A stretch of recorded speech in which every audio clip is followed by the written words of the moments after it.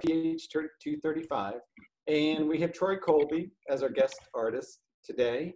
And oh my goodness, I feel like I've known Troy's work for years. And but I wanted to share a couple things here.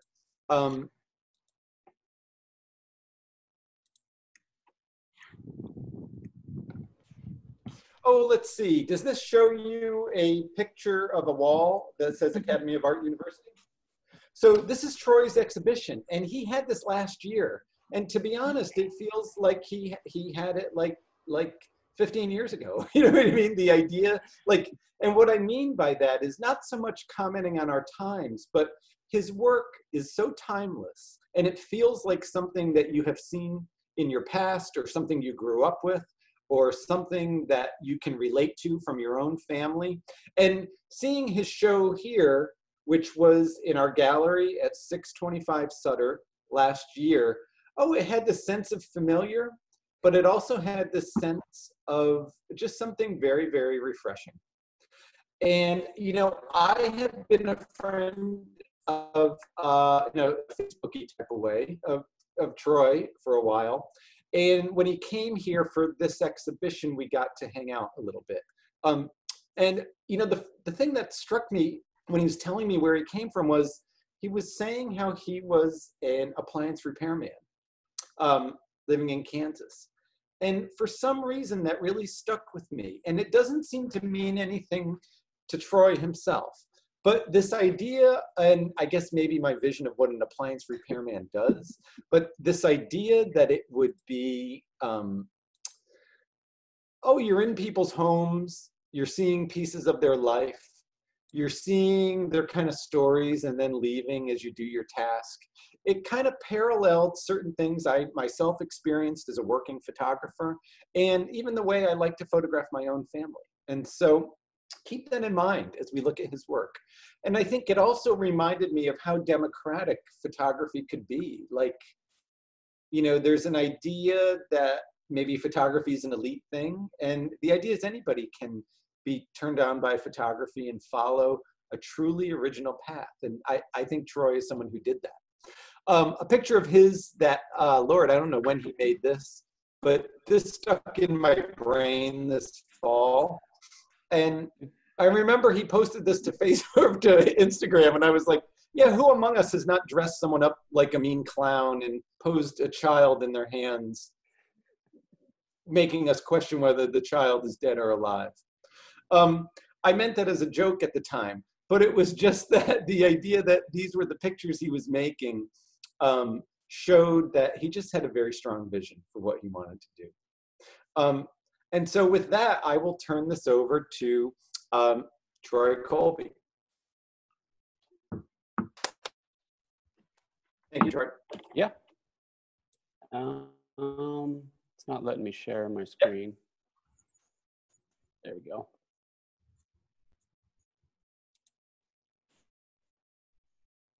And you know what I would say as Troy's getting this ready, what's worked well in the past is, as questions come up for everyone, put them in the chat. And then that'll allow you to respond as you're seeing things. And then we'll read them later and we'll propose them to Troy. Okay. Yeah, that sounds good. All right. Well, thanks for having me come speak about my work. And thanks, Timothy, for reaching out. It was kind of unexpected, as all things are in life.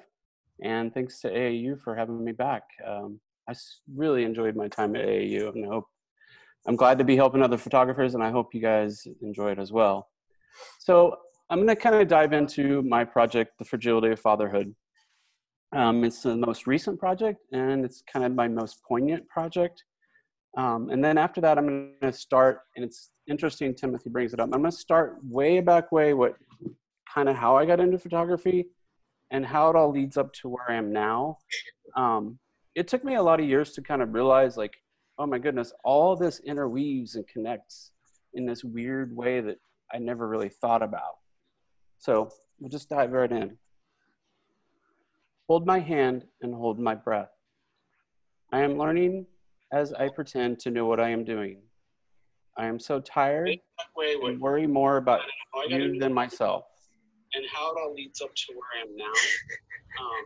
It took me a lot of years to kind of realize, like, Oh my goodness, all of this. Oh, let me interrupt. There's something audio going on that's unusual. Yeah, Does it's anyone else hear that? terrible. It sounds like it's an echo of what Troy says, but it's later. I think somebody else needs to mute theirs, most likely, because it's like a repeat. So, Yeah, I'm gonna mute everyone yeah. and then except Troy. Um,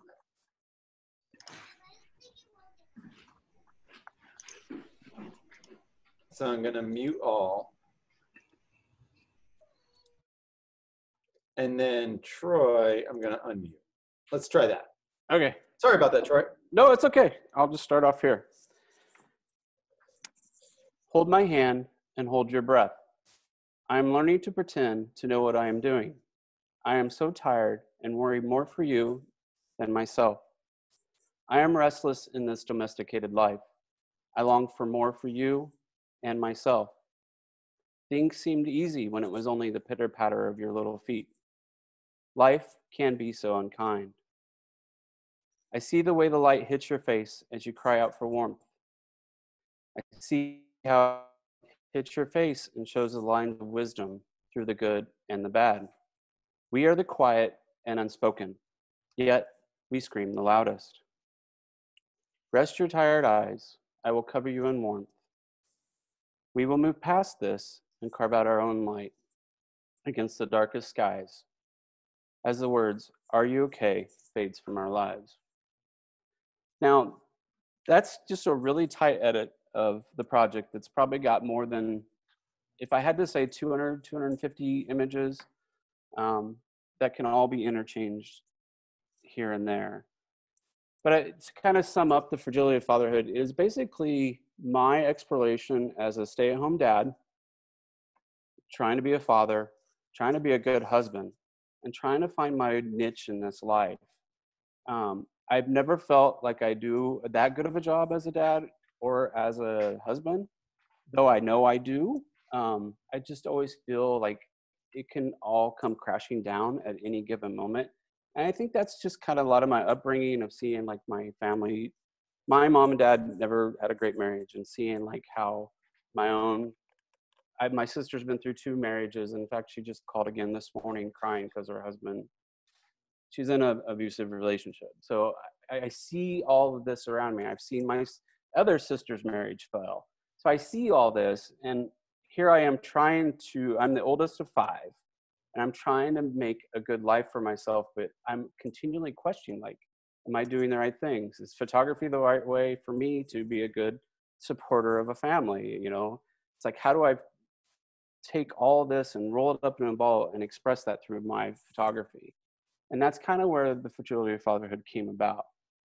But to really kind of get a good idea of the project and where I'm at now, you have to step back in my life and kind of look at my upbringing, even as Timothy said, my appliance repair that is insignificant to me, only because I never set out to do that or still don't want to do that. It's just part of it. So I grew up in a very rural town in north central Kansas. Population probably less than 3,000, only about 3 stoplights. As a young kid and moving into a young teen, I became big into skateboarding and punk music. It was kind of it was definitely the countercultural in a rural farming town. And we would go sit at the local grocery store and look at the magazines for hours on end until they kicked us out. And if I was lucky enough, I would buy one and take one home.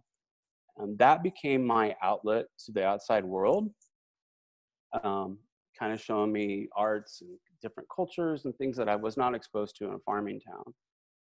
And it also led me to steal my parents' 35 millimeter film camera, and I would go out and take pictures of me and my buds skateboarding.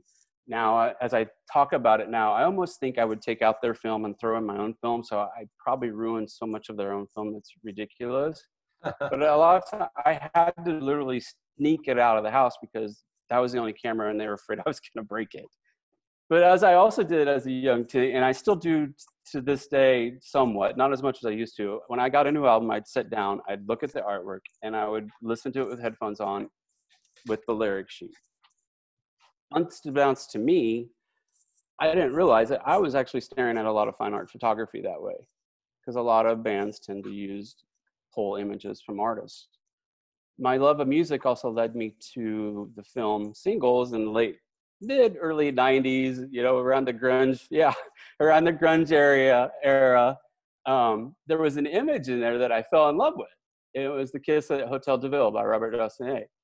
Now, I loved it so much, I searched out in the early 90s a little postcard of that image and kept it up on my cork vision board as a young teen and had it for many years.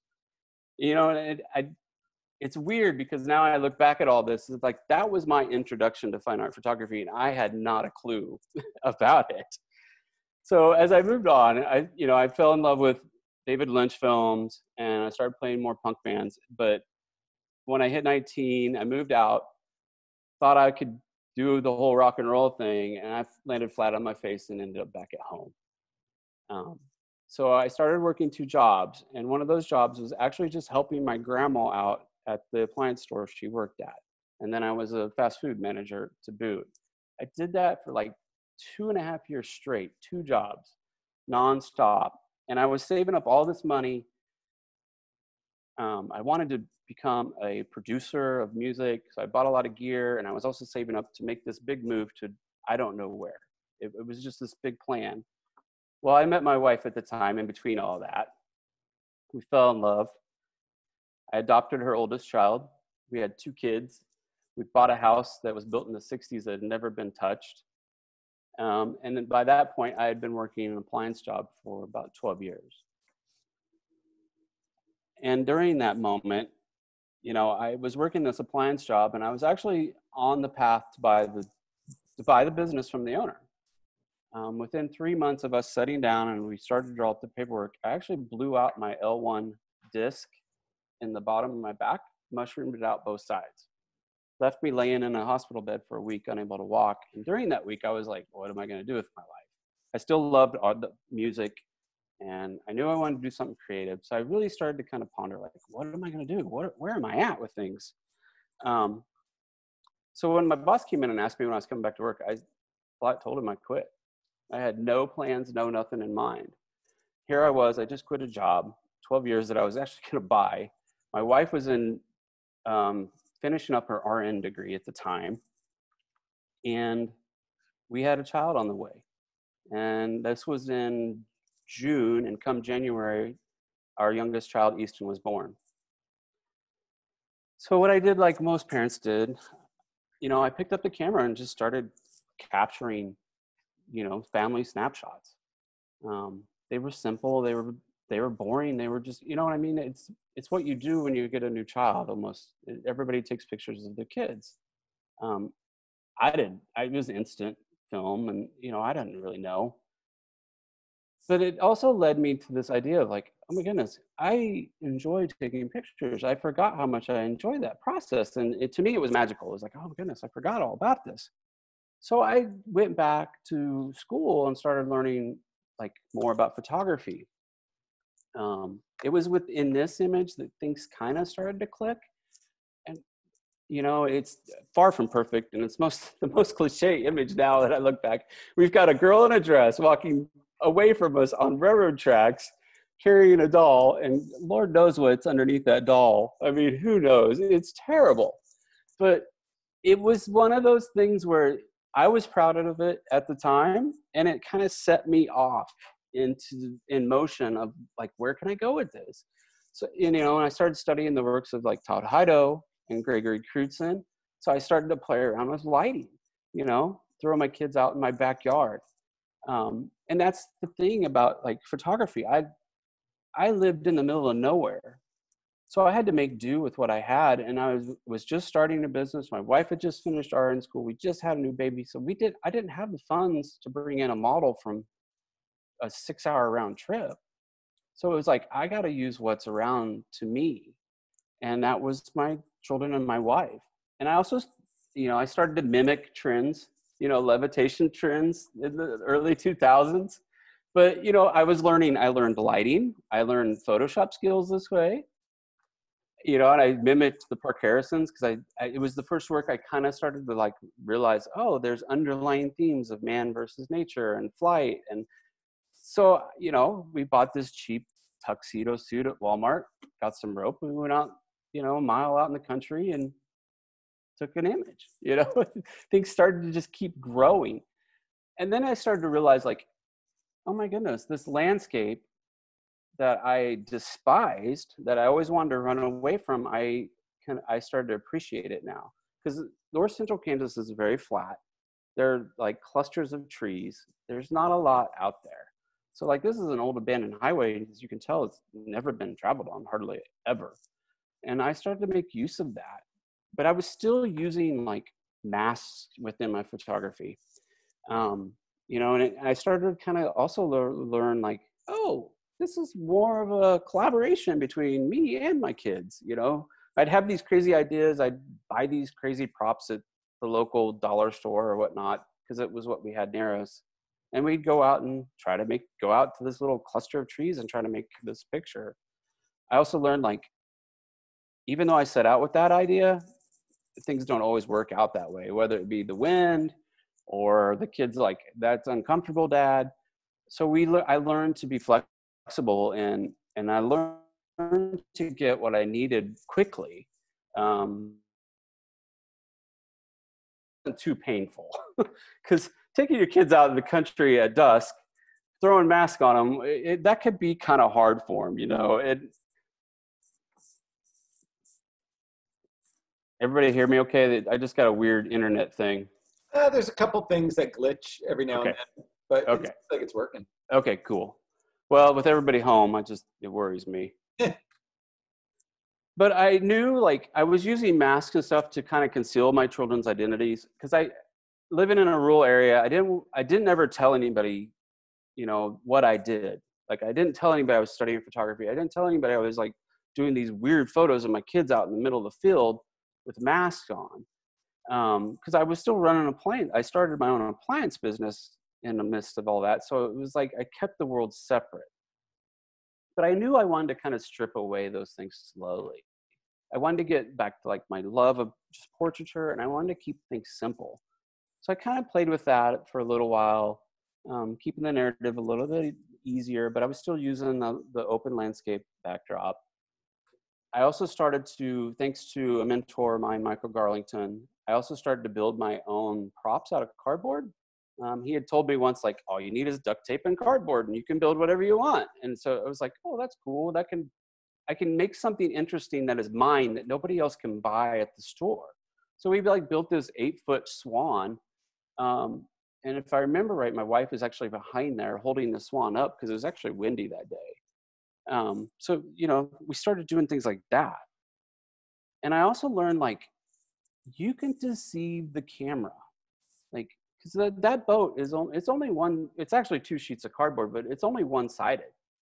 You know, the camera at the end, the image is flat. So you can't tell that the boat is just one-sided. And also my angle of shooting it upward, you know, it looks like it's out on an ocean, but it's actually just a light dusting of snow on a field, you know, and he's actually standing on a stool holding the 2x4 that was duct taped to the boat.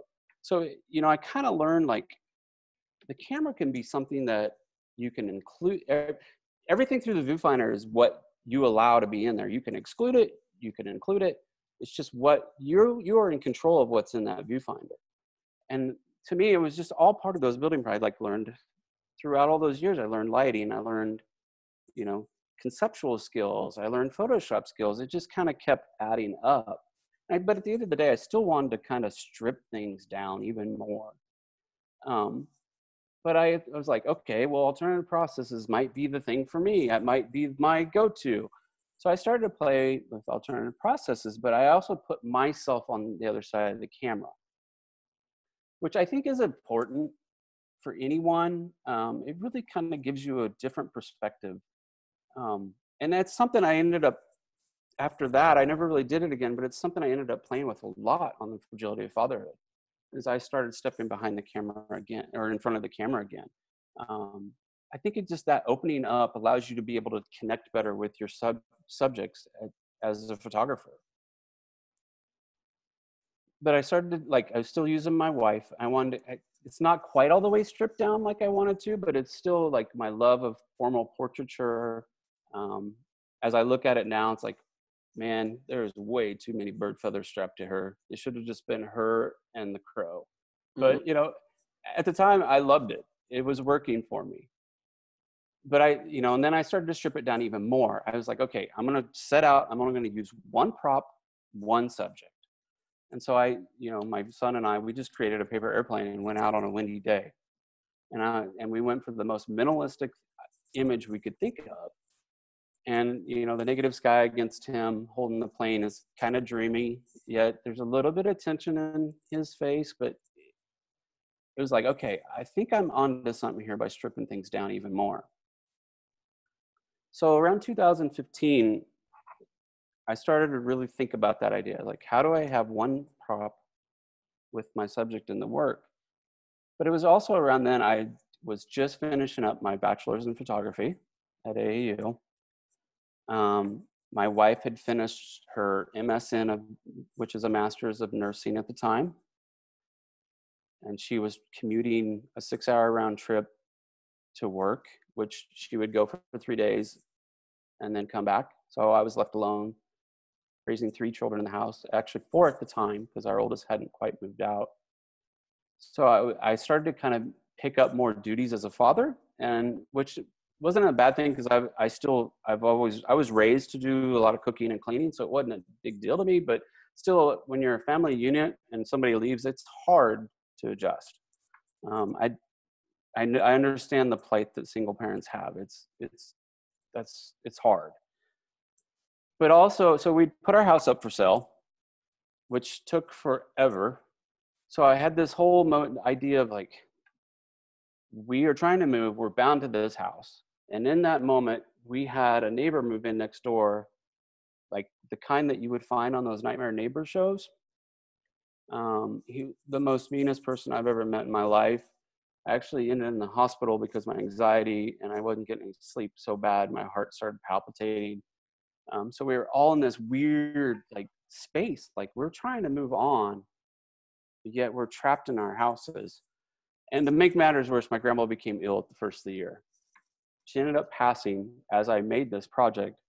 But it's something like, when I started the work, like I said, I just was one prop, one subject.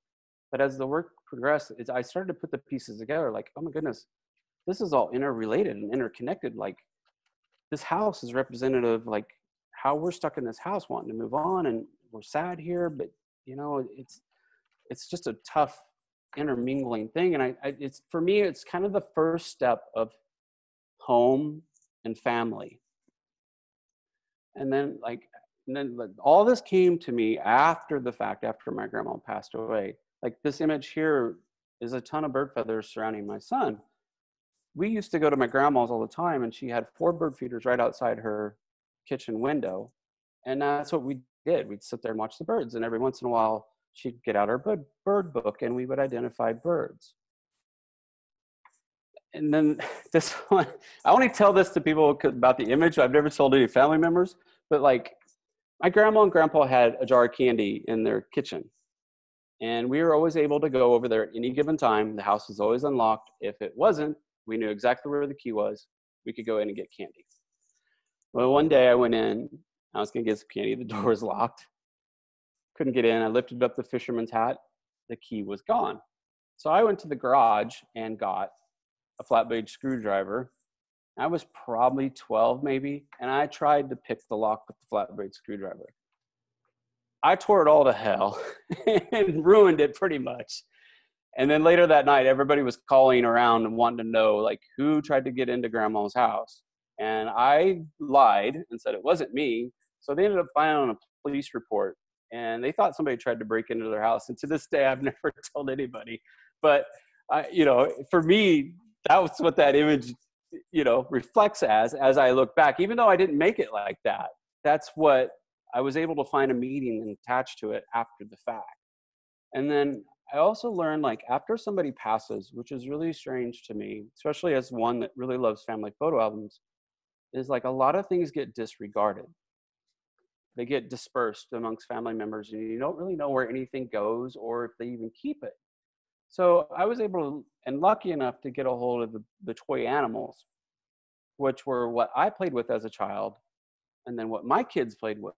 And my grandma, before she passed, even got to have some great grandkids. So they'd been around for all these generations. And at the time, I just had used them in a photo, but as I look back, it's like, holy cow, it's really representative, like, of play and family. And then I'm able to attach like these meanings of like, what does those items mean after we're gone? I mean, do toys represent a family history or a family photo album? That's a question I don't know, and I can't really answer at this time, but I know what it means to me. So around, all that kind of ended around May, and we put our house up for sale October of 14, and all this kind of ended around May.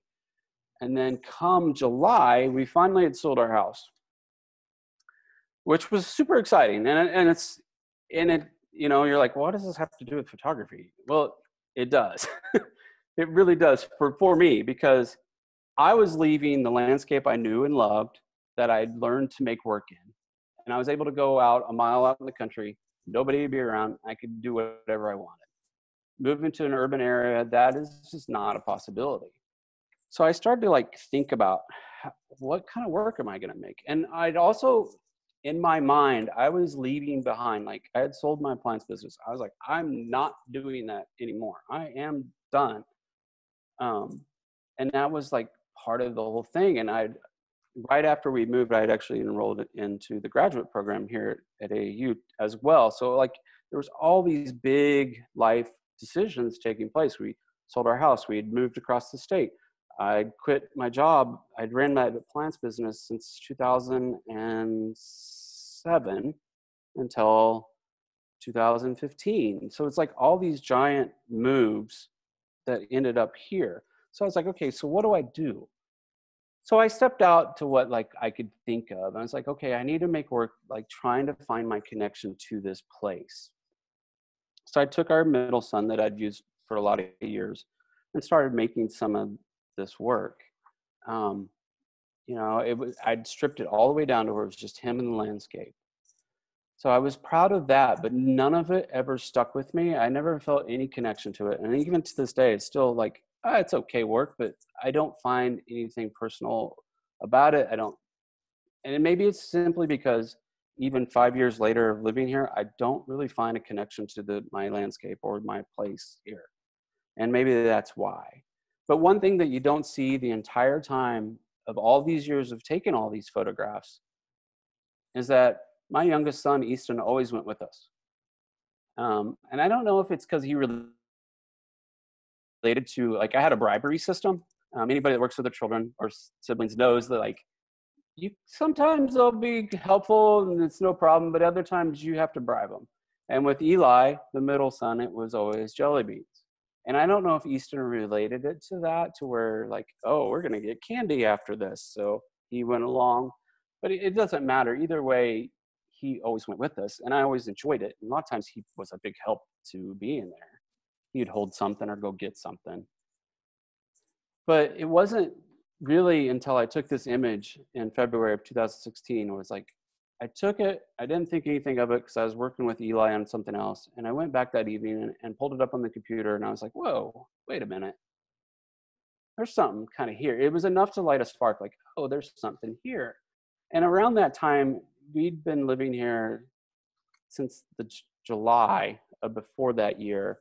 And Easton's anxiety had kind of spiked. He'd always had really bad anxiety and he's always been really restless. He also started having migraines, like so much so, like in children, one eye will really dilate really big. Thankfully, we've got all that. It's all under control now, besides the anxiety, which that's a whole nother beast on its own. But I started like just documenting him. And for me, it was like it was exciting because everything I'd ever done was planned. And like that last series, I actually sketched out images and like, this was just on the spur. I'd leave the camera in the living room. I'd grab it as I needed. I'd take the picture, or we'd go out for a walk. I would find pictures. I caught moments of him screaming at me because we didn't want to leave the playground. You know, moments of just like, there's just an angst and frustration. You know, he's going super fast down the hill, so much so that me as a father, I'm just paranoid that you're going to crash, buddy. You know, as we'd go out for walks, and I think he found a connection to nature, like, because we'd always go out in the woods at all those other photo shoots, and I think he found like a connection of going out there and just, he found it was relaxing to him, is kind of how I viewed it. Or there was moments of him, you know, not feeling well and, you know, relaxing in the hot bathtub. I took things that he had made at school that kind of reflected, he was supposed to draw on a plate how he felt that day, and he made this face. And I just had him hold it up to his face after school one day and just took the image. It's not a happy face. It's not a sad face. It's just kind of melancholy. And, it, you know, and to me, with that against the bruises on the arm, it's just a really sad image. But there was also a lot of days of him, you know, he was still pretty young at the time, wanting to go outside and play with, you know, out in the neighborhood. And there was a lot of staring out the windows. Again, he's out in the woods. You can get kind of the tranquility, but yet you kind of see how small he is against the world. And it was with that work, I was like, I did that work for probably about a year, and it was titled, "This Will Pass, I Promise You." And I was like, okay, I can keep doing this, but it's like, what do I do from here? It's like, I need to explore it. I need to kind of dive into things a little bit deeper. So I really went down a rabbit hole of like others that work with family photography. I went down deep. I didn't really know there were so many out there that have done it over all the years. I fell in love with Emmett Gowan. I really fell in love with his work with Edith. I fell in love with the work of Jake Shivery. While he doesn't necessarily work with like his immediate family, he works with all of his friends, which could be classified as family. And then Danny Wilcox Frazier, I know he's purely documentary, but the work Driftless covers certain families. And there was just something about the grit, the grime. It's not perfect. It's just rough and it's raw. And I just really resonated to that. And that's something I just love in photography, is just, it's just raw right there in front of you. And we also started to spend, living here near Kansas City, we'd go to the Nelson Atkins. And I really started to spend a lot more time in the Baroque room. Has a lot of old masters paintings. And I really started to study like their use of light and their posturing within the paintings. Easton would tend to go with me, but probably within 15 minutes, he was just done. He was ready to go. And we actually, most of the time, wouldn't even make it down to the photography room because he was just ready to leave. I also fell in love with the film Blue Valentine. It's not necessarily a reflection of like my life, but it was that raw emotion in that film, especially that ending scene of like, you see this marriage start off on a rocky start. You see kind of a high, and then you see it dip low, and then you see them try to recover. And then at the end, it's just heart-wrenching. And every time I watch that scene, it brings tears to my eyes. But it's like, okay, that is an emotional tug of like, how do I find that in photography? Like, how do I display that emotion in photography? And then I kind of fell in love with the Florida project too. It's just these kids running wild. And it was something about, I think it's the children, because I just truly love children. I think it's because I come from a big family and I have a lot of kids. I think that's why. But it was just kind of this wild era of like these kids against this big corporate monster Disney. And so I really started to kind of step back and think like, okay, I love family portraiture. I love people that work with their family. I love all these films that are really emotionally charged. It's like, how do I take that and start to build some work from what I was doing? So I started to look a little more inward. I also started to play with this idea of layering in a photograph, with the foreground, middle ground, and background. In the foreground, you can kind of see like my shadow. In the middle ground, you see Easton. And in the background, you see the reflection in the tree. I started, like, for me, and you see a lot of that within the project, that opens up more of a dialogue. And it's also, I find it to be more of an intelligent image to where you start to have more questions and you can kind of start to see things a little more.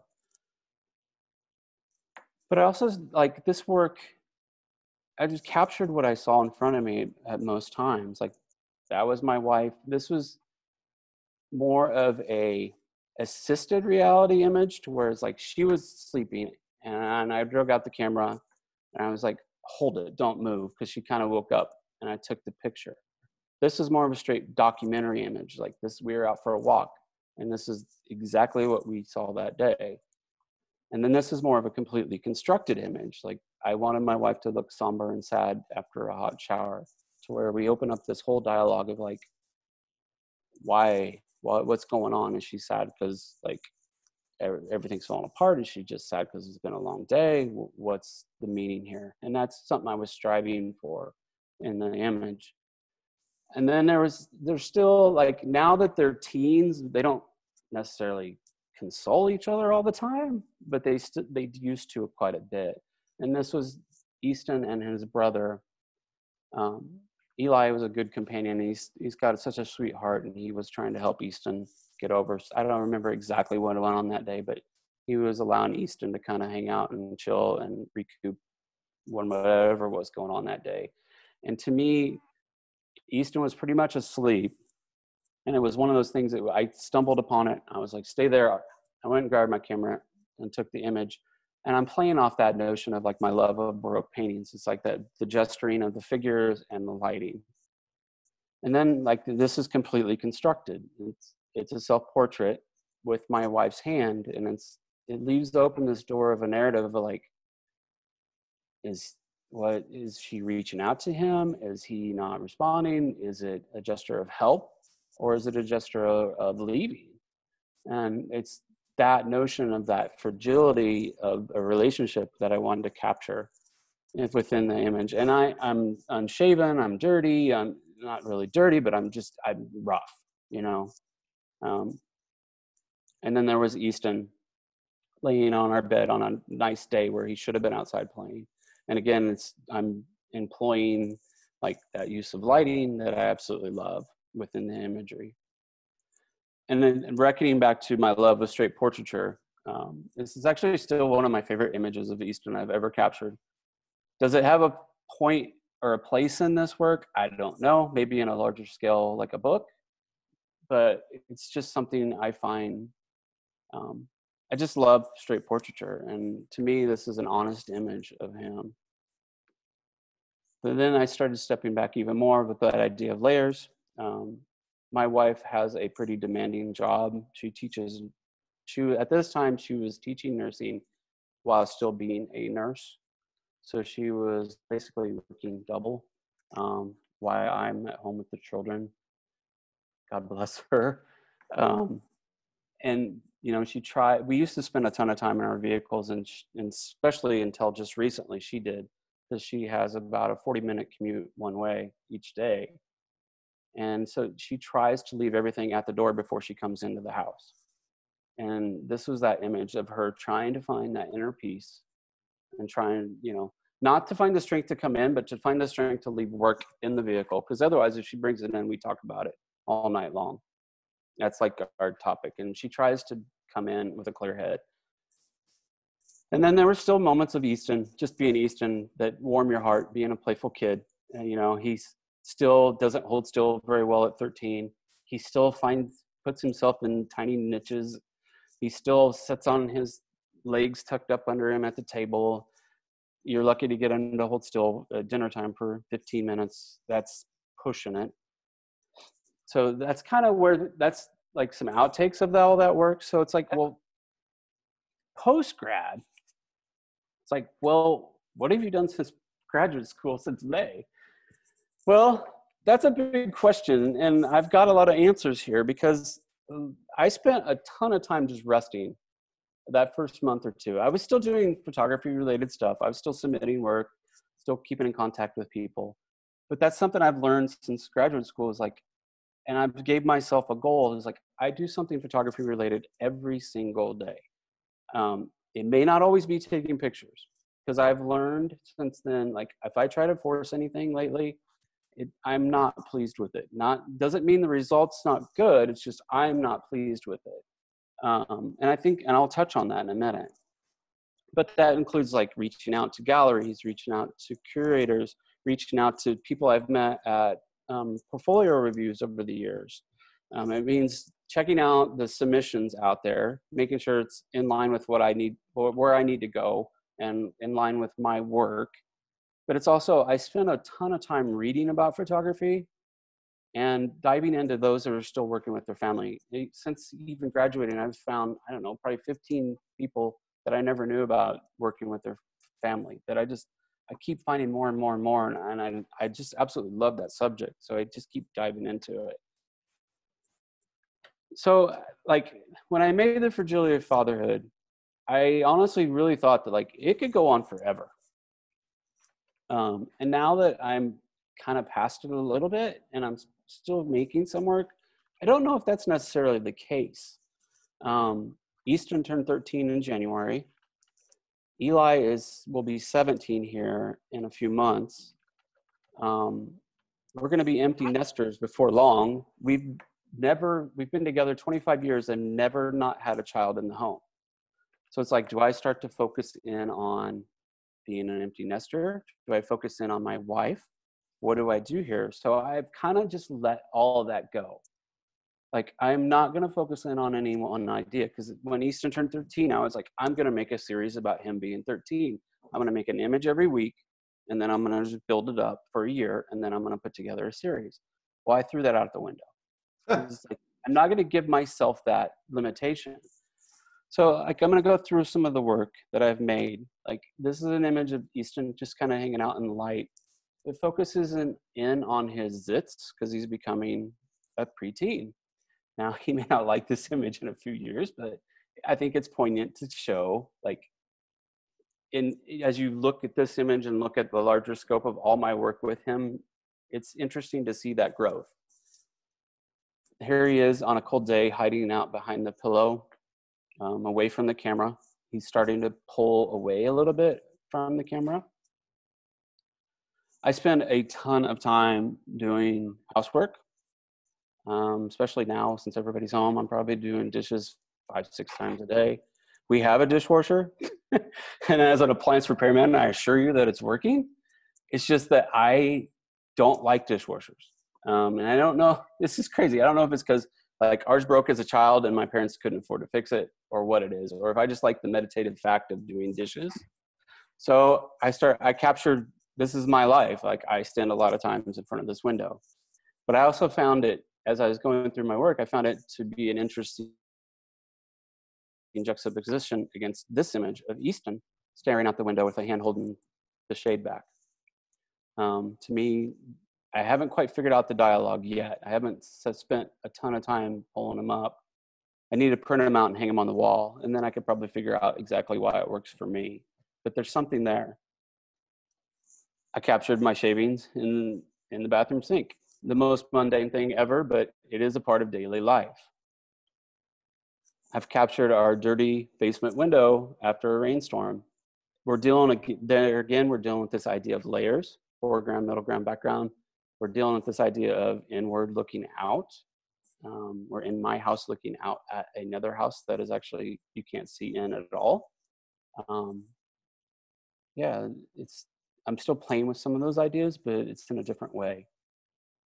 I captured my Edith, my lovely wife here. It's kind of a calm, peaceful image. But when you compare it to this one where her hair is just this tangled mess after a shower, again, there's a dialogue there. And then I captured this image maybe not even a month ago. It's interesting because up here on the top left of the frame, you don't see it. Easton's actually buried under 3 blankets with a jacket on, midday in the house with the sun on him. We have diagonal lines of the sheets running one way and his arms running the other way, but the warmth of the sun is hitting his hand. And to me, on the hand, the weird thing about it is it almost comes off childlike. It doesn't appear to be a teenager's hand. And that just kind of warms my heart in a way. Because like I said, maybe I'm getting a little bit of empty nester feeling, but like that warms my heart to see this young child yet. And then we have our quarantine hair. It's just unruly at this point. And we're still having moments of unease and unrest. He has not left the house since, I don't even think he's been outside besides the front porch. He hasn't left the house since March 10th, I believe. He finally admitted a week ago that like, he's really scared and he broke down. So his anxiety and stuff is still there. You know, it's just, that's kind of a tearjerker of an image to kind of leave it at. That's where I'm going to leave it at. I do have some final words. Like, you know, over all this, I never set out to photograph my family. I did it out of necessity. And I was telling Timothy this the other day. I was like, if I lived in an urban area and had access to models, I don't know where I would have been at in my photography career at this point. So I really don't know. The biggest thing I've learned is like photography is a long game. You have to get used to hearing the word no. You have to be willing to just keep throwing yourself out there. And to build any project, and this is where I'm at now, is like you have to give it time. You have to give it effort. And you have to love it, and it has to come from the heart. And, you know, that'll give you the success you desire. So like I said, in the end, I never set out to make images of my family. It just came out of necessity. And now I wouldn't really have it any other way. Because as I look back at all this work, it's like, this is like, I don't take pictures, family snapshots ever. So like, this is my family photo album in just this weird, odd way that I can hope others can appreciate. Thank you. That was great. Thanks. That was super. Let's give him a round of applause. These guys do clap. No, that was totally great. Hey, let's jump into some of these questions. And then if anyone else has questions as we read these, you know, things will come up. But, you know, during the course of your talk, various questions kind of came through here. Let me just find them here. First of all, from Renee Rogoff, thank your wife for her service as a nurse. Yes. Yeah, Very she is teaching nurses now, but she's flat told me many times, like if it gets really bad here in Kansas, which it might, being Missouri's 45 minutes away and they're kind of out there a little bit, she will jump to the need. She's told me that many, many times. Awesome. No, Yeah. Thank you for sure. You know, hey, I'm worried. I'm wondering, upon graduating, like school is intense, and school, you know, gives you deadlines and gives you things that you have to get done, and you have to, I don't know what your education was like at the academy, but you know, there's assignments, and then there's finding your own work and exploring these things. When school ended, do you feel that you had momentum to move forward, or was there a shock to your system trying to figure out how do I make work now? Both. I had a good momentum right out of the gate. Like I came out hard. I was making weekly images. Like I was on the go. And then it was just kind of, a lot of them felt forced.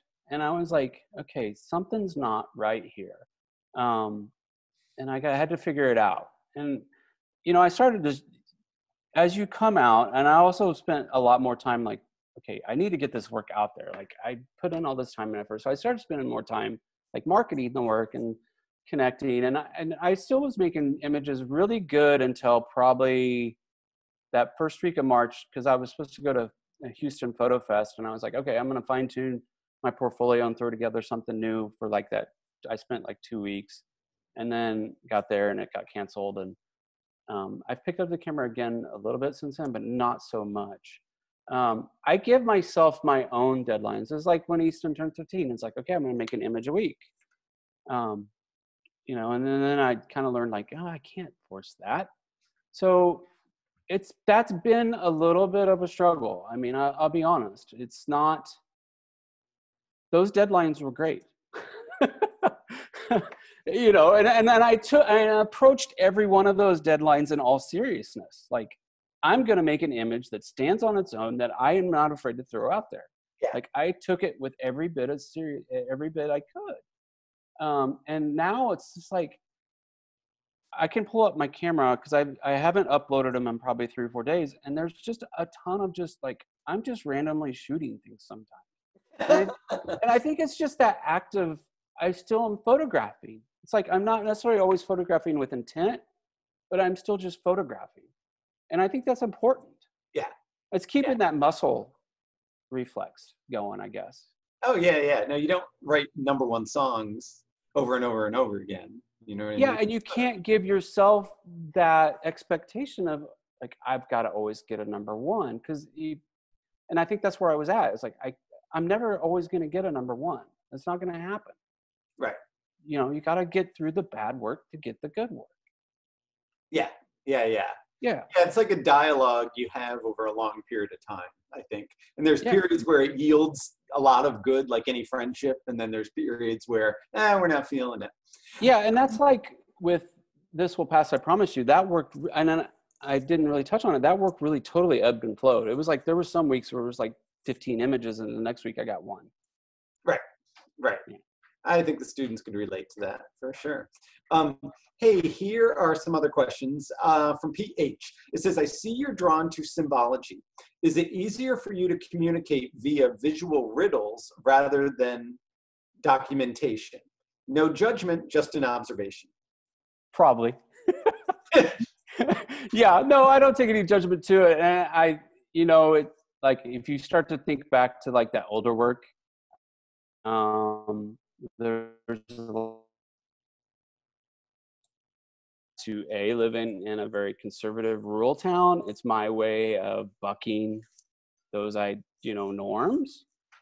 And I'm still pretty much not a counterculture person, but I kind of I'm kind of a nomad, and I'm kind of out there sometimes on some things. Like I like a lot of darker, weird movies. I like foreign films, and I don't always feel like I'm in like the norm as that goes. But yeah, there is a lot of symbolism in it. And I think that goes back to like when at the Academy, I was introduced to Michael Garlington's work. And I think that his work, it was chock full of symbolism. And that really drew me in, like how you could do that and how you could like push those buttons. And that's where a lot of that early work was. It probably was me. Like, I'm going to throw that weird, creepy clown out in the field because I know that can push some buttons. I don't know if that answers his question or not. As long as we got the creepy clown in there, I'm satisfied. And that was well before I knew about that whole clown trend. I watched some documentary on Hulu about some creepy clown, and I didn't even know about that at the time. Yes. Who among us has not wanted to dress someone up like a creepy clown and photograph them in a bleak forest? Yeah, who among us? Let them cast the first stone. Here's another question. How do you feel your overall relationship with your kids differed because you photographed them? And you photographed many of them at different times. Yeah. And I photographed our oldest. He's 26, which none of that work is in here because it's pretty bad. I know, I take that back. He is the clown. Yeah. I've never heard anything bad. Like, our daughter stepped out of it pretty early. And I think that's because she got her first cell phone camera, and she is a girl and wanted to control how she viewed herself through an image more than, the boys. Yeah. Eli will be 17 this year. I was actually going through prints a couple days ago, trying to just clean up stuff. And I found an old print of him wearing wings, standing out in the field. And I was just going to shred it because it was cheap paper and whatnot. And he was like, oh, I want that to put in my room. So like, he views it more as a relationship thing maybe with me and as a good time. Easton's still helpful. He's pulled back a little bit, but yeah, I don't know. I mean, I think it's good. I don't ever hear otherwise. I think they've grown up around it. So it's like this is what dad does. They don't know any different. I think the question isn't, is it good or bad? The question is, does it change the relationship with your kid? But if you photographed every kid, I guess there's no way you could know because that's all you've ever done. Yeah, that's all I've ever done. Yeah. Yeah, I don't know. Maybe in 15 years, that's something I might have the answer to. You know, and then that brings up a whole nother question. It's like, when I showed this work out to Chico, there was a reviewer that told me, keep making the work, put it all away, and don't show it to anyone until you're 60. Which I was like, well, that's really hard to do. But he's like, the work is too personal to share, and you're not in the right mental capacity to share this work with the world. Who said that? Interesting thing to think about. That's hard to do because as a creator, you want to share what you're doing. I don't get it, honestly. I mean, well, I don't either, because I mean, I want to share I want to share our family from this viewpoint from a father against what we tend to see on social media all the time. Like, we tend to see this idealistic family that we know is not achievable. Like, we all know when you post something on Instagram, a selfie, we take 10 selfies, we pick the best one, and we do a quick little edit before we even throw it up on there. And then that same is true for family photography. You know, I love him to death. I have a good, and I don't know if he's on here, but I have a good friend that lives out in LA that, like, everything that he shows of him with his children is just perfect. And life is not that way. We all know that. Oh yeah. I think we should share that. Yeah, you know, let's move into a similar question, but it says this is from Jeff Briner. He goes, for your candid shots with your son, how do you transition from dad to photographer and then back to dad again?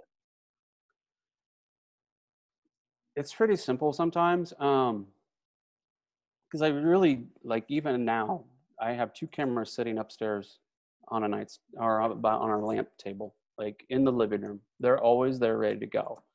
So it's just a matter of fact, I just pick it up and go. As far as like when it's more of a assisted image, like, oh, I see them doing that, hold that. Sometimes I get, oh, not dad, not now, come on. I'm like, just give me a minute. And that relates back to that early work with, like, out in the field and out with wind and whatnot. I learned to work fast. Like, some of these shots I may get 3 or 4 frames and that's it. You know what I mean? I don't get the luxury of, like, I can shoot 20 images here. Yeah. That's, with my wife, I have that opportunity at times, but with my kids, I don't. So it's like, you got to work fast. So that notion of, like, switching gears it happens naturally and it happens fast. Oh, there have been moments of, like, where I intruded on Easton. He was having a breakdown and he was getting ready to take a bath and he was screaming and yelling, and I took the picture and he was actually pushing his hand away from the camera. And that was when a moment when I had to step back and think, like, okay, do I need to be the photographer here or do I need to be the dad? And I took, I think, 2 frames of that. And I put the camera down. I was like, I've played the dad role. I've got to be the dad. Like, so I've learned over the years, because, like, that started late 2015. So it's been 5 years of shooting intimately with my family. Yeah, that makes sense. Here's another question from Zaying Wang. In some of your photos on your website, the models do not look at the camera or they close their eyes. Why would you choose not to make eye contact?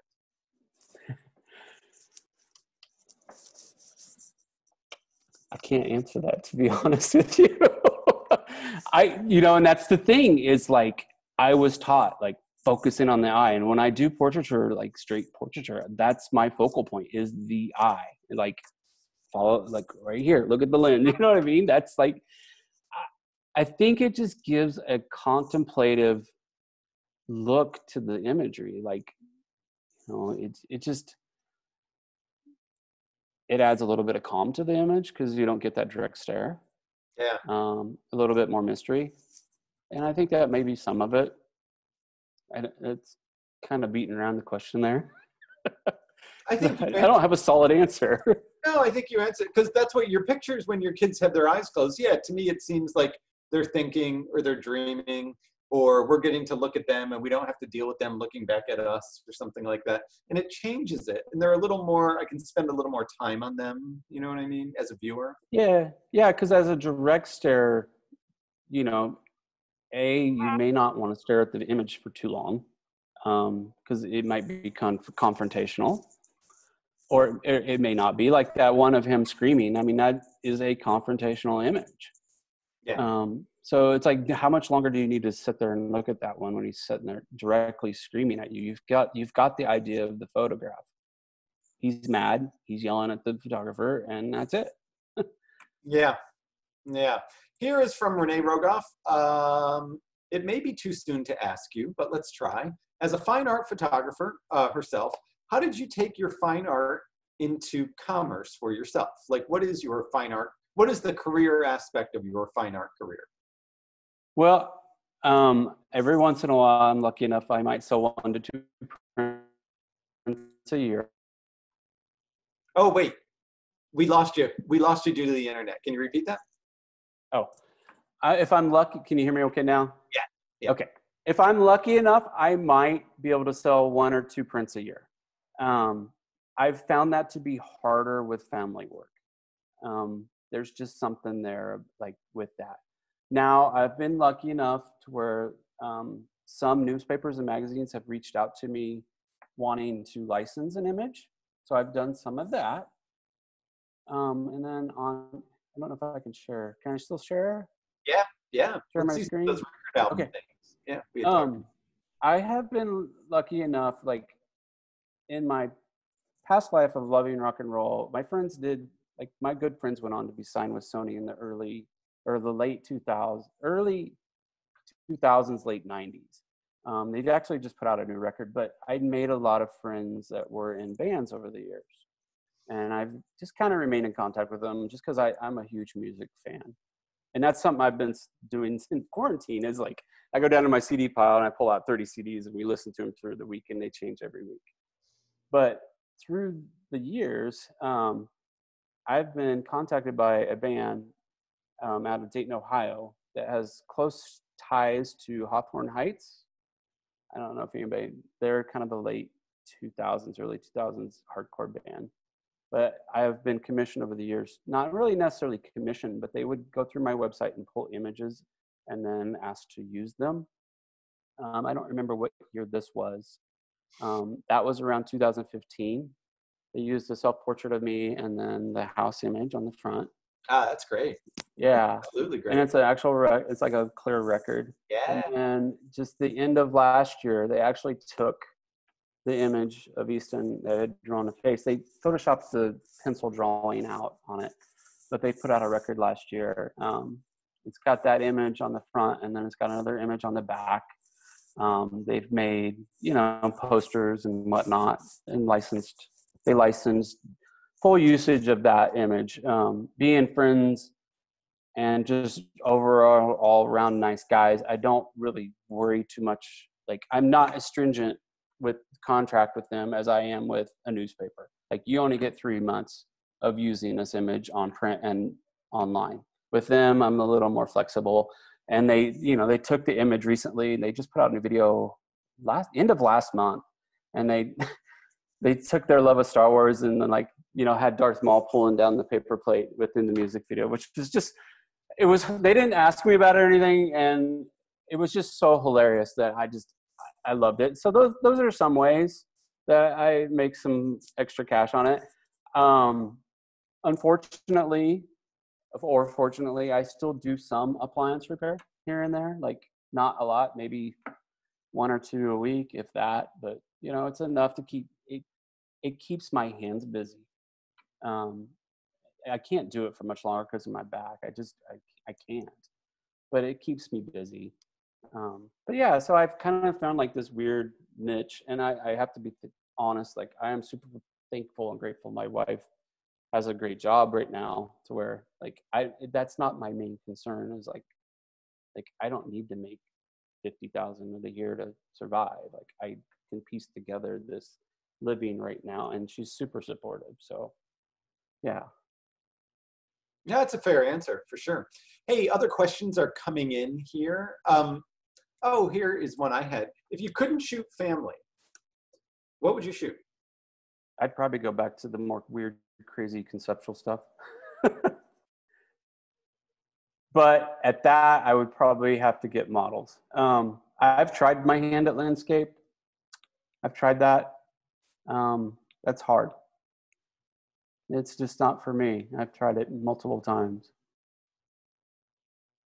Have you seen the work of Judith Joy Ross? Do you know who she is? Judith Joy Ross? No. She shoots 8x10, and she does portraits, and there's nothing creepy about her work at all, but just an absolutely beautiful, straightforward portrait photographer. And see, that might be, that would be an option too. I mean, that's something I do every once in a great while. I'll drag out my 4x5 and, you know, I have 3 boxes of Type 55 left, and I try to see if it's any good. Yeah. No, I think her work would inform you. Like your straightest stuff would fit right into that, you know. Oh, let's see. Here's a follow-up question from Jeff Briner. It says, on your setup shots with your kids, do you involve your kids with the concept creation? Oh, the earlier stuff? Yeah, totally. Yeah. I would say, like, this is what we're going to do. It's like, you know, it's not on here, but one time we actually built a giant paper airplane. It was probably 12 foot in length. And, you know, like we strapped it to, like, I have a family minivan, and that's also served as my service vehicle. And we roped it to the top of the van, and the boys and I were driving out in the country, and it was windy, and it blew off the van one day and went right beside a bridge, like almost into the water. We put it back on. Oh yeah, they totally knew what we were going to do. It's like, I'm building this paper airplane. You're going to sit on it, and we're going to take a picture, you know. And it didn't necessarily work out that way. Yeah. But it, you know, we found a way to make it work. And that's a lot of what, like, that pre-planned conceptual stuff is like, okay, we've got this good idea, but it's going to change once we're there. You have to be open to that, and you have to learn to roll with that, because a lot of times what you'll find out is, like, your original idea was not as good as what actually happened. Oh, that is true. Yeah, you have to be. You know that as probably some of your commercial work, you know. Oh, there's a very dry idea in the meeting, and then when you get there, things come alive. You know, that's the nature of commercial work. You know. Yeah, and that's kind of the nature of, like, conceptual shots. It's like you have a good, solid idea, but things happen. You know, the plane doesn't want to stand up on 2x4s in the middle of a field. The ground's unlevel. The wind's blowing, and a little 50-pound body isn't enough to hold that plane up. You know, because that was the original intent, was of him to carry the paper airplane on his back, and it's just like, it wasn't possible. What did you guys make that paper airplane out of? Cardboard. Nice. Hey, just looking through the questions here. Why do you shoot in black and white? I think I just started off with black and white. You know, it's the most boring answer probably. It was like, it stripped away all the emotion that color had. And I just stuck with it. For me, it also brings alive some of those formal elements that I tend to like about photography. I mean, if someone said, we love your work, but you got to shoot this in color, would you be like, I don't do it? Or would you be like, okay, where do I show me where to push the button? I would try color. And I've tried color over the years. I just, my eyes see in black and white. So it's hard to shift to color at this point. And trust me, I've pondered it multiple times. It's like, maybe I should try color. With the family work, color's tough because you're not always wearing the same clothing. The environment, it's all within the home or within the yard, but the colors can clash. The lighting is never the greatest. I mean, you might have a tungsten image versus a, cast daylight image in a series of work, and then it probably wouldn't gel unless you had the right colors. Very rarely do you see a photographer who works successfully or exclusively in black and white make a successful shift to color. But Bruce Gilden did it. And you know, he did it at age like 65 or something like that. Like, well, there's still hope then. well, what actually, I don't mean it in that way, but I mean it like, I was impressed that this guy who had made his entire career shooting black and white suddenly was able to shift at that age. Yeah, and you know, that brings up a whole like another question. It's like, am I limiting myself to where this work can go because it is black and white? I think I wouldn't say, my opinion is you're not limiting yourself artistically where it could go. I would say if you were trying to play in the commercial ballpark, it would be limiting you. Yeah, Absolutely. definitely. No question. Yeah. Here's a couple more questions. Chris Lattimore. Well, someone said, this wasn't a question, but I need to read it. Shane Hairston said, love weird, crazy, conceptual, LOL. And then someone else said, right up your alley, Shane. Chris Lattimore says, different color casts may be interesting in your work, but you've worked hard on your tonality, and that is part of the narrative to me. So I think that was a comment on the black and white. Yeah. Then let's see, we had another question here. Hi, Chris, by the way. Chris was an amazing instructor. That's why. Yeah. From Adrian, what do you recommend to students working on long-term fine art projects that they want to get out there in the world? She goes, I have my advanced, super awesome fine art project students here with me today. And so she's asking that for them and for all of us. Well, honestly, when I started throwing things out in the world, it was like right after that clown image kind of and the stuff that was really Park Harrison related. I was super, but probably 6 months in my first solo show, which is rare. And then it's also super rare that they paid for all the printing and all the framing. I had nothing out of pocket, which that just doesn't happen. That's awesome. Yeah. That's like the most rare thing. Where was that? At the Rojo Gallery in Cincinnati. They're not around anymore. And how did you get that? It was, they had did a juried show through, they put an advertisement in, not Pro Photo magazine. I don't even know if it's around anymore, but it was a magazine that Sean Dugan was in, and I started subscribing to it. And they just ran a little ad, like they were calling for photographs. It was a juried exhibition. I did that one. And then I just kind of remained in contact because I had gotten like one image in or something like that. Yeah. And then after that, they just did a whole show. I think it was 25 or 30 pieces. You know, it was the clown work with the winged flying type stuff. And that was just luck.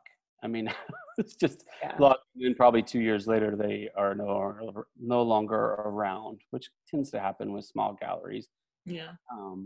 But I was naive on that because, like, I came out of the gate just throwing some of the stuff out there, not really knowing, not researching, like, the calls and, like, who the juror was and the themes.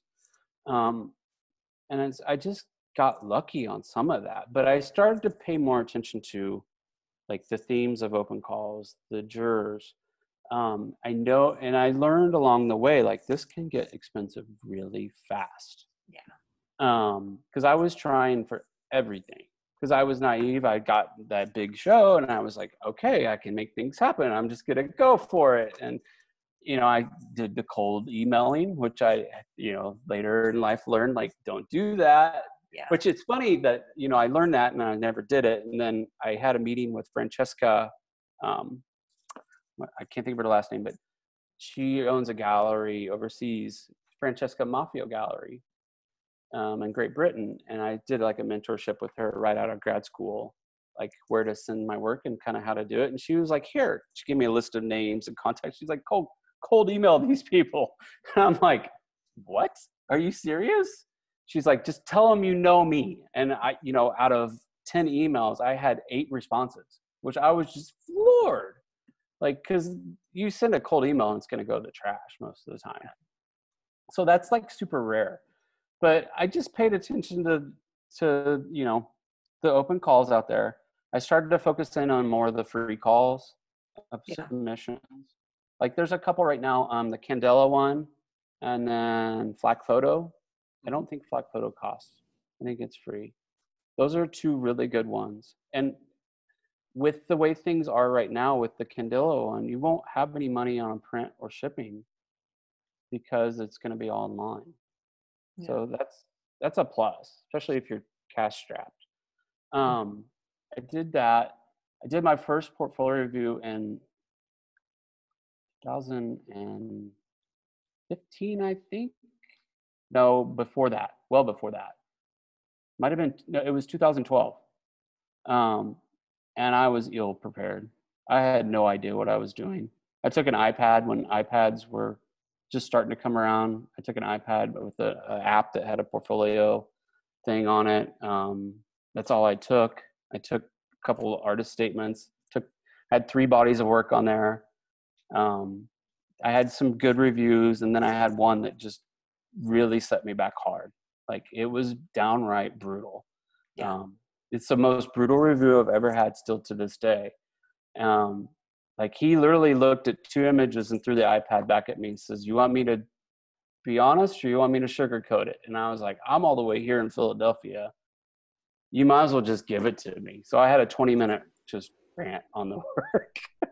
And it was nothing critical or like that I could write down to like really focus on, you know. So it was just brutal. And then the funny thing is like, I saw him later that evening at a gallery talk. Heido and Andrea Modica were giving a speech, and he asked me, he's like, "Hey, you doing okay? You all right? Everything good? Your image on the wall looks great." And I was just floored. And that was really, really, really hard for me.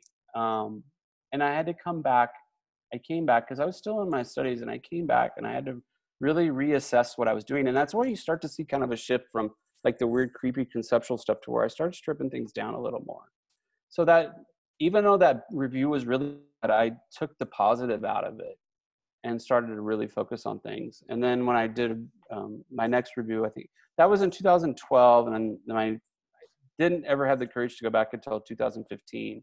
And I took that first body of work of Easton out to Photonola, and that was like smooth sailing. It was amazing, a night and day difference from being naive, not knowing what I was doing, to being prepared from my schooling to say, having a body of work I stood behind that was cohesive, having prints, yeah. You know, yeah.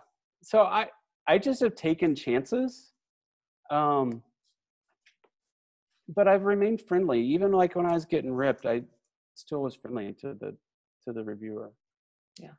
You know? You know, one thing I've noticed in just knowing you over the past year is it seems like you value the in-person meeting. Whether it's meeting me when you came to San Francisco, or meeting, you know, things like Review Santa Fe, where you can sit down and meet someone, or the thing you get to go to in Chico. And then would you want to elaborate on that at all? I mean, we live in such a connected world, and we can connect with each other through social media, which is always a great first stepping stone. But it's just after you really meet these people in person, it's like, it's just like, I love building relationships with other photographers. It's like, there's a certain mindset and a certain dialogue. We kind of know each other, how each other ticks in ways.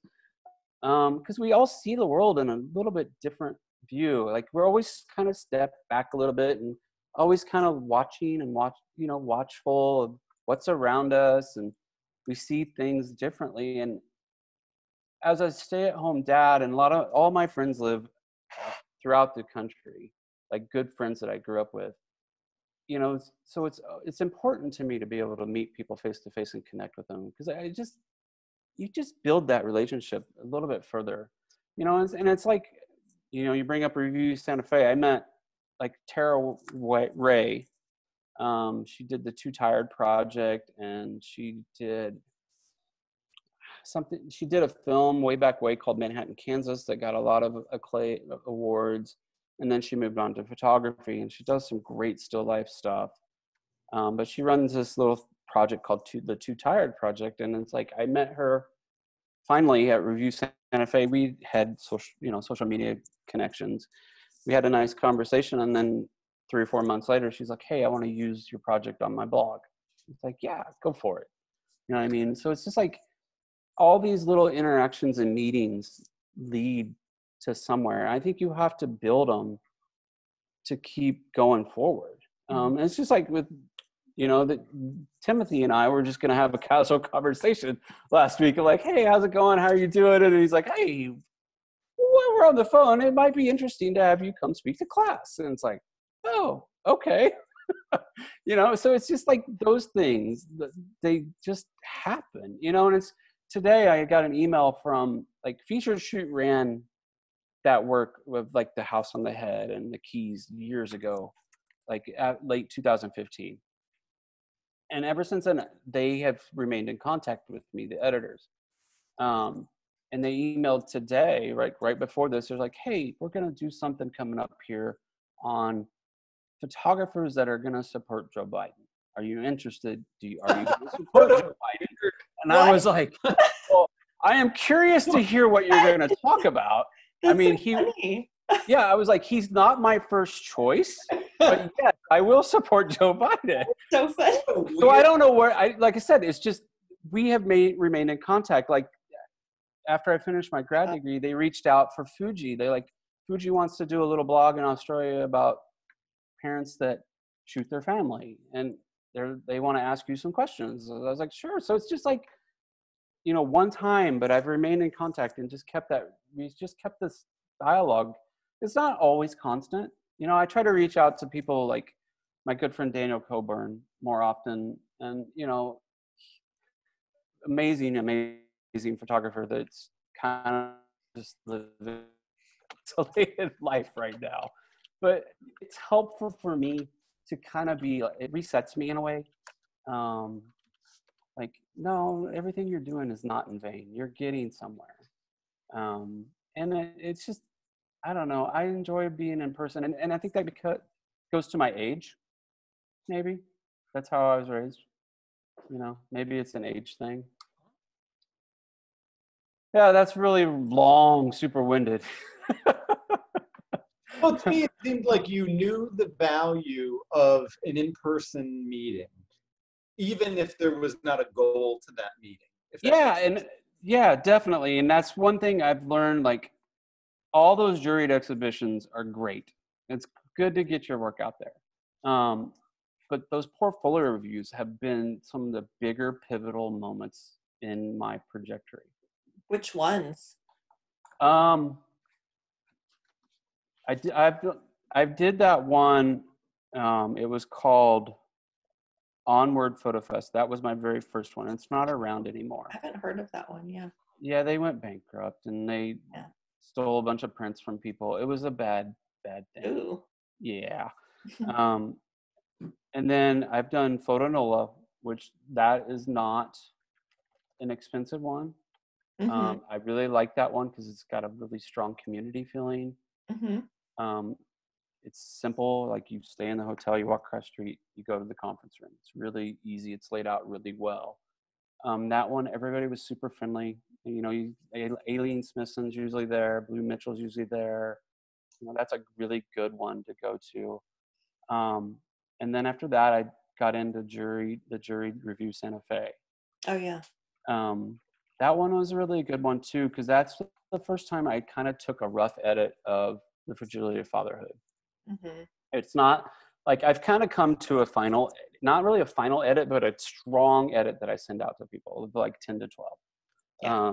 But I took probably, I know you're not supposed to, but everybody always got through them. I took probably 30 prints out to those. I would hit them hard with the ones I knew were solid. And I'd be like, well, this is where I'm at now working on this. And some of those prints, like that's how I gauged things. Because some of those working prints were ones that are like, I really like this one, and that's how I ended up with the edit I have now. Was like after going to Chico, which was the next one, which is Chico is done by the Charcoal Book Club. It is absolutely amazing. It's more of a retreat. Yeah. But I will be honest, it's crazy expensive. I mean, it's like $3,500, I think it was, just for the reviews, and then you have to pay for your room and board or your room. boards and the food's included. Yeah, it's crazy expensive, but it's a week long. Yeah. And you're around the photographers and reviewers and bookmakers nonstop. Yeah. So you're around everybody. So like the connections to build with people is outstanding. And you're around them so much so that you'll have a chance to meet with every single person there. There's no doubt about it. Yeah. So that connection there, it was just amazing. But yeah, it's crazy expensive. And I wasn't actually going to do it. My wife forced the hand on that one. Yeah. But those are the big ones. NOLA and Review Santa Fe are definitely big ones. I've never been to Photo Lucidia. I've heard great things. Oh, I've heard things about that. Yeah. Yeah, and I was totally stoked on Photo Fest because I'd heard great things. But yeah, I got down there and the coronavirus hit, and there was worry that somebody might have had it 2 nights before, or they were at first session and they went home and got super sick. So I was already there in the hotel, got up for reviews that morning, went down, they had a meeting, and they're like, we have to cancel. Oh, yeah. Sorry. That's one of them has reached out for a review. Ashlyn Davis did, but I haven't heard anything from the other ones. Oh. But that's life, and those organizations, they they run off of the funds of the people paying for reviews to pay the reviewers, because they don't pay the reviewers, but they pay for their flights and room and board. So I don't know what's going to happen. But there's a lot of good ones, and there's so many more out there than what you ever realize. Like those are the big ones. Yeah. What's the great one? And I think it comes around January. The New York Times one. That one's free to submit. That one is good. Yeah, I've heard great things. It's free to submit, but the only downfall about that one that I find is you never know who makes it. Oh. So you don't know what kind of work they're looking reviewing. for. Yeah. Yeah. Yeah. Yeah, that's problematic. Yeah, but I've heard great things about it. Yeah. I mean, these things do come and disappear, and even as we're talking about them now, I realize some have been around for a long time, like Review Santa Fe, but then a lot of these other things. There used to be another one that I used to really like, Look 3, that was sponsored by a lot of National Geographic people, and that was in Charlottesville, Virginia. And there was a time when Charlottesville, Virginia was only thought of because of Look 3. Oh, wow. As opposed to Nazis running around the streets and stuff like that. So that one ended though too, So these things kind of come and go. They have little lifespan. Yeah, and I think is Lori Verba from Charlottesville? Because I know she started one too. It's kind of a retreat review thing. I've heard great things about that, especially if you're more into alt processing and more conceptual work. That would be a good solid one to go to. Oh, I don't remember what it's called though. Yeah. Yeah. Interesting. Keep wondering about Eddie Adams, and we have AAU students. It's almost every year we have some of our one or two students get into that one. Have you tried? It's more documentary based, but have you done that one? No. Or tried? I don't know about that one actually. Oh, that's massive. Yeah. It's a huge. Eddie Adams. Yeah. Yeah. For photojournalism. It's hardcore documentary. Yeah, and I've submitted the work to a few documentary type things and grants and stuff, and I have a hard time with it because the work is not really purely documentary. No. Yeah. It's definitely in the art world. Hey, yeah. To kind of bring this around, and then we're going to take a break, and then we're going to bring you back to look at the students' family photography work that they've been awesome. But can you name some photographers that are immediate influences that influenced your work just through your history? You mentioned some in your thing, you thought something looked like Park Harrison, and are there other ones? Yeah, and my influence kind of shift and wane, most, especially photographers. As far as old historical photographers, the solid ones, Gowan is definitely a solid one, and that's a funny one because I didn't really become a fan of his work until the last 2 years. Yeah. Because I've always been more into contemporary photography. Sig Harvey, I still love her work. Eleanor Carucci, that last book, Mother, is just astounding. Josh Smith is a newer one. He just did a book. Is it TW Press? He lives out here. He lives in El Cerrito. He's an instructor out there somewhere. But I don't know if it's TW Press or what, but he did a book called Son. Yeah. Which is really good, which I wish I would have known about that work a long time ago.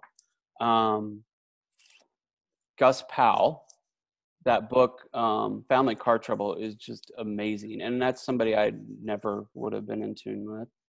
My goodness, I'm a photo book nut. Like, I have stacks. I just love photo books. There's a new one coming out with Andrew Modica and Sick Harvey, and it's like I saw that. Yeah, I jumped on it right away. Like, I just automatically ordered it. Matt Ike is a big one that I absolutely love. Yeah. I follow his little, I've gotten 2 of them, like his little zines he puts out on his own. Nathan, oh my goodness, I'm drawing a blank. He's a good friend of Tim. I met him at Chico. He does a lot of pictures of trees. I'm drawing a blank now. Tim, my goodness, I'm drawing a blank. But he is with, oh my goodness. Oh, it's terrible of me. I'm horrible at names. But yeah, that's enough. Yeah, I just keep going. Like I'm always finding somebody new. Brian Schumott is another one that is. Oh yeah. I love that one book he did, his first book, and then that last book he did a couple years ago. Good goddamn, that's amazing. You just got a Guggenheim.